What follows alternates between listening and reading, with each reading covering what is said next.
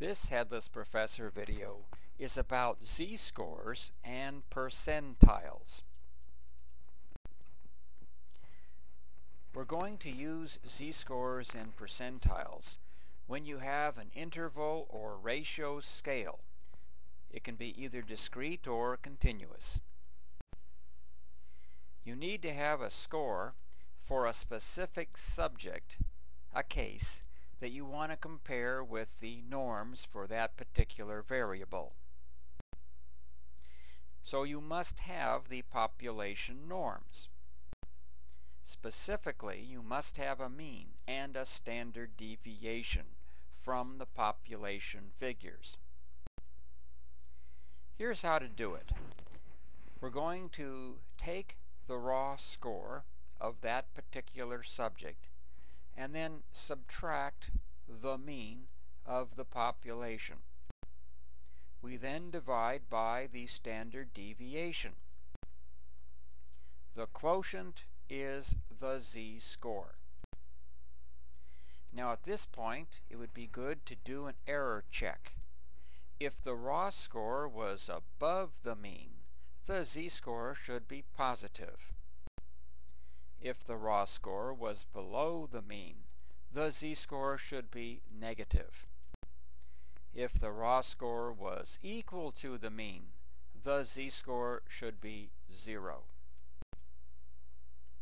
It is very rare for a Z-score to be below -3 or above +3. Here's an example. What is the Z-score of someone who scores 130 on an IQ test? Well, 130 would be the raw score. IQ tests have a mean of 100, that's the average IQ, and a standard deviation of 15. So, here's how you calculate it. Take the 130, the raw score, subtract the mean of 100, and that gives us a numerator of 30. That means 30 points above average.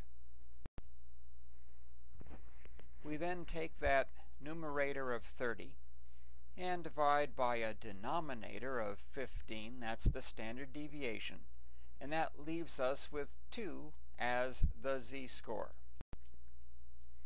That says that we are 2 standard deviations above the mean. So, here's the error check. If the raw score was above the mean, the Z-score should be positive. Yes, we got a positive 2 as our Z-score.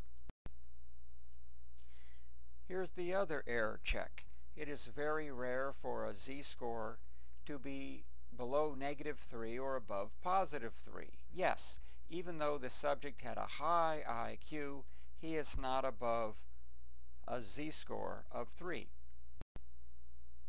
Here's another example. What is the Z-score of someone who scores 85 on an IQ test? Here the raw score is 85. The mean and standard deviation remain the same at 100 and 15, respectively. So here's how you calculate it. Take the raw score of 85, subtract the mean of 100, and that gives us a numerator of -15. That means 15 points below average. We then take that -15 as our numerator, divide by 15, which is the standard deviation, for our denominator, and that gives us a Z-score of -1. That's 1 standard deviation below the mean. Let's do the error check. If the raw score was below the mean, the Z-score should be negative. Yes, we got a -1. The other error check says that it's very rare for a Z-score to be below -3 or above +3. Yes, even though the subject had a low IQ, he is not below a Z of -3. The next step is to convert the Z to a percentile. So we go to a z-table. This is based upon what is called the standard curve, or normal curve, or Gauss curve. To use the z-table, we're going to look for a specific row, and we're going to find the row which represents the ones and tenths place of our z-score. We're then going to find the column for the hundredths place of our z-score. We then take the number that appears in the table and we add it to 0.5 if the z-score was positive, and we would take that number and subtract it from 0.5 if the z-score was negative. We then take that p-value and multiply by 100 to get the percentile. We round off to a whole percentile. Let's convert a z-score of positive 2 to a percentile. We look at our table and we would go down to the row of 2.0 and look at the column of 0.00. And here we see the corresponding number 0.4772. We take that number, we add it to 0.5 because the z-score was positive, and we get 0.9772. Multiply that by 100, 97.72, round off, and we see that this individual would be in the 98th percentile. In other words, out of 100 people in the population, this individual would have a higher IQ score than 98 of them. Well, that's the genius range of IQ, 130 and above, because it is in the top 2%. Let's do the error check. If the raw score is greater than the mean, the percentile is greater than 50.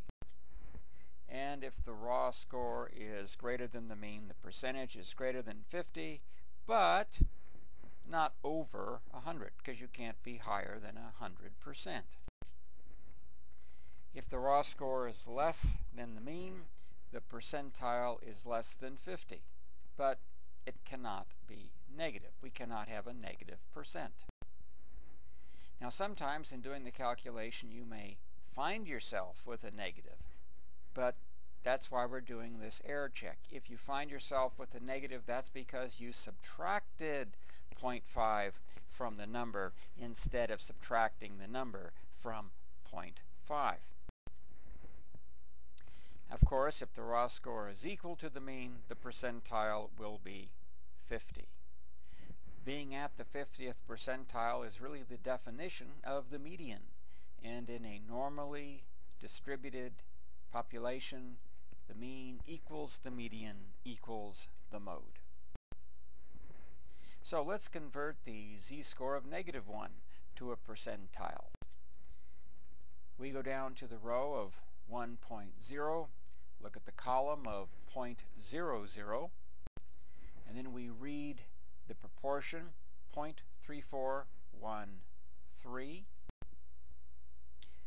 We take 0.5 and subtract 0.3413 to get 0.1587.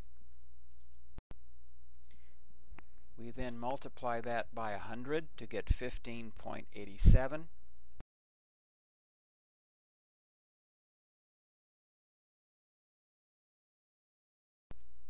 That's a normal range IQ.